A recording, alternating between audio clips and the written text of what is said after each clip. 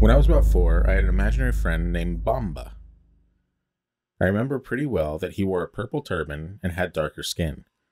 I made my mom set a place for him at the dinner table and scooched to the edge of my bed every night to make room for him for months.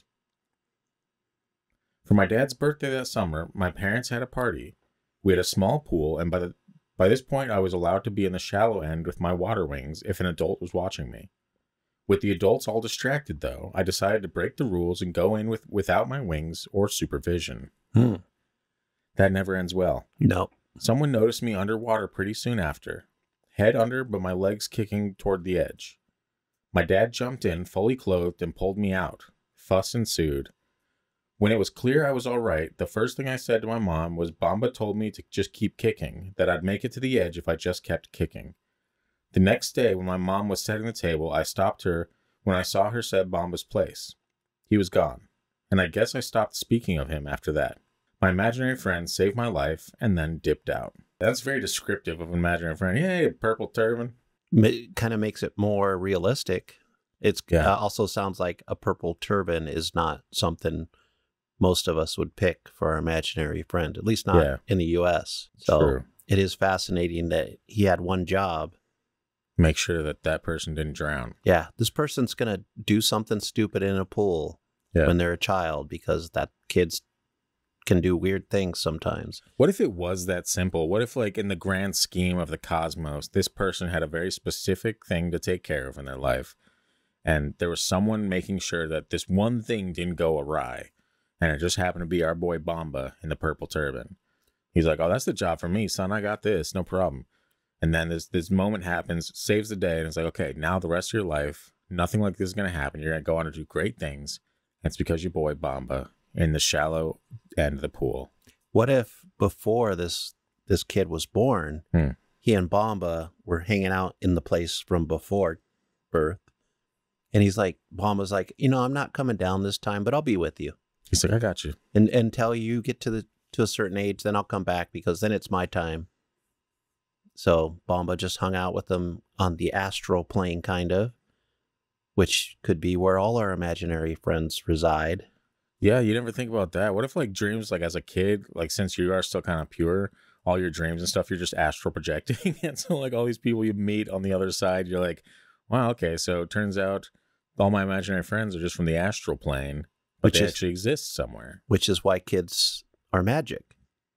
Yeah, because you say that, but it sounds weird when you say kids are magic. I think magical is maybe... I think magical, they live in a magical world. They live in different planes of existence. Actually, I'm going to go a step further and say supernatural. I don't even like the sound, like magical sounds Disney. It sounds, and like, I know you're a very big Disney fan, but I think supernatural or like gifted or something like that is better than being like they're magic. You know I think magical is perfect for Disney. Like the Disney reference makes sense in this because it's not, supernatural has negative connotations in a lot of ways.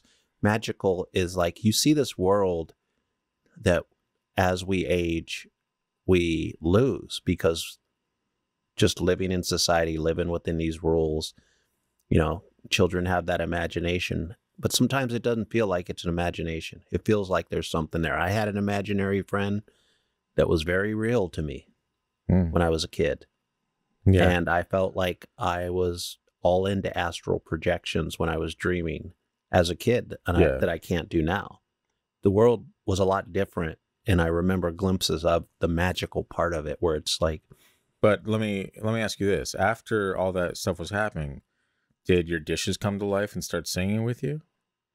Talking about be our guests and whatnot? Maybe they could if I believed in magic enough. See, if that would be magical. You'd be like, oh, what a magical moment. But to me, like what you experienced was supernatural or metaphysical or something along those lines, not magical. Like as adults, we can't say it's magical, man. We have to say something more sophisticated. We're sophisticated people sitting in here talking about And this is the problem stuff. You're saying.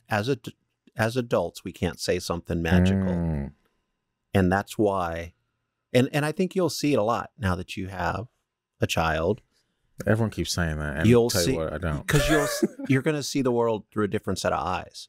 Yeah. And the way they look at the world is going to be fun for you because then you'll look at the world a little differently for a while. And you just got to remember to hold on to a little bit of that, because Oh yeah.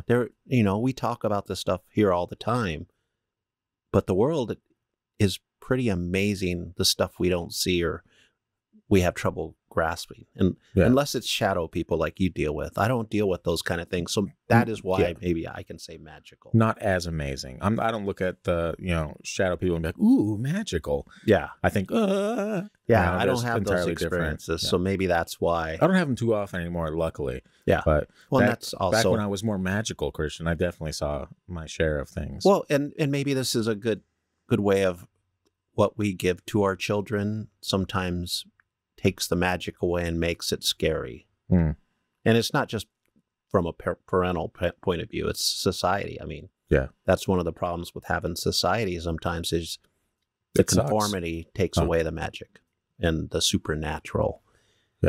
And sometimes the demons, luckily.